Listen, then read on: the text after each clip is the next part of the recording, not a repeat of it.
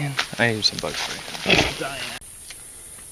So now that the bug spray is on, we can see that Mr. Jonathan Asaro is attempting to make the beginnings of a snare. Snare consists of a couple pieces. This is the Y branch. Pretty much it consists of one branch on this side, you're going to put it in the ground. One branch here with your trigger stick notched into another stick right here. So we'll show you once I get more of the sticks made, but right now this is the Y branch that's going to hold the stick with the slip knot right here. So basically what's going to happen is the animal is going to push on the trigger stick because you're going to bait it with food, peanut butter or whatever, and it pushes down and it slips out of here and it flings up on the sapling. So I'm going to go ahead and start making some more of the components and I'll get back to you. And what are we trying to catch? I don't know, whatever. There's not a lot of wildlife out here. Last night we saw an armadillo, so it'd be kind of interesting if we got an armadillo. I wouldn't eat it or anything, but we have seen, there's been like rabbits and raccoons and all that kind of stuff out here, but we don't really see them too often, but we're just going to set it up just for the fun of it and see what happens. Alright, so what I've done here is chosen a green sapling that has some elasticity to it. You never want to use dead branches because dead branches will just snap on you. But pretty much I went a good ways up the tree, like 2/3 up the way, and just tied a regular, it's like a, so I tied a Siberian hitch. It's a quick release knot, but it holds really tight. And the snare is all about tension, so I made just a regular, this is your trigger stick here.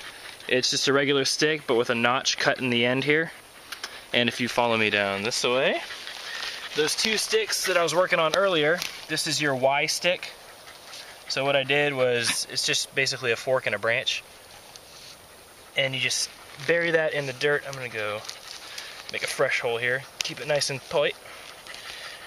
So you wanna get your trigger stick underneath here, and then I made this other stick, which is the, I don't know what it's called, but this part, the notch that you made here, locks into there. So I'm gonna show you what you wanna do to set your trigger snare is put this end, you want to tie the rope to one end of the stick, and you slide that end underneath the Y branch, and then this end with the notch cut in it, you want to place on this side of it, just so you want to make sure you get it nice and firmly in the ground so the tree doesn't pull the sticks out of the ground. So then what you'll see here is the notches line up perfectly here, and you want to make them kind of sensitive. This one feels kind of tight. And then what I did was you tie a regular knot onto the stick, and then with the slack you want to leave an extra like 1 or 2 feet. And a lot of people do this with wire. This is just for demonstration purposes because this is actually what's going to catch the animal's head and or arm or some kind of limb. So if the animal gets caught and they can chew their way out of this rope, that's why you want to use wire.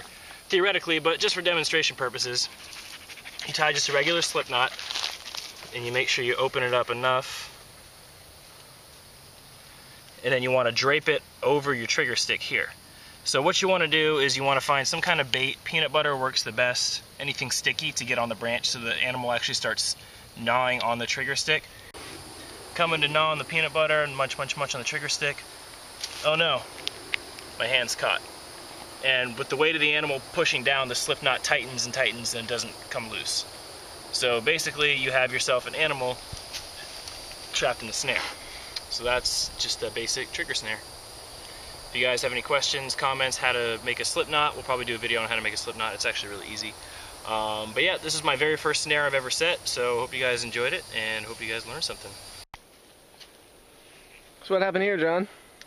The snare that we set up last night got tripped. You can see, judging by the loop here, the slip knot, it definitely got around something's either neck or limb, and it either struggled and got away, or it wrapped around it and it just happened to break free because the loop used to be this big when you set it up. So judging by the fact that it was hanging on the tree about that big this morning leads me to believe that something came through and tripped it. And you can also see it evidenced down here. It didn't like the peppers that we put out, but whatever it was came through. We had some bread, dog food, and some raw chicken on the trigger stick, so that's all gone now. So whatever it was made a harrowing escape. And we don't know what it was, what it could have been, how big it was, but this just kind of emphasizes the importance of using snare wire, because if it was snare wire it would have cinched up really tight and probably wouldn't have let it go and broke a limb or something. But this is just really cheap nylon cord. but as you can see, it would work. Typically, when you do snares, you want to set up like a bunch of them around the perimeter of your camp, or even off in the woods. You want to do more than one because it's a numbers game. But yep, that is the primitive snare, and this is a plane flying overhead making really loud noise. Good plane. Good plane.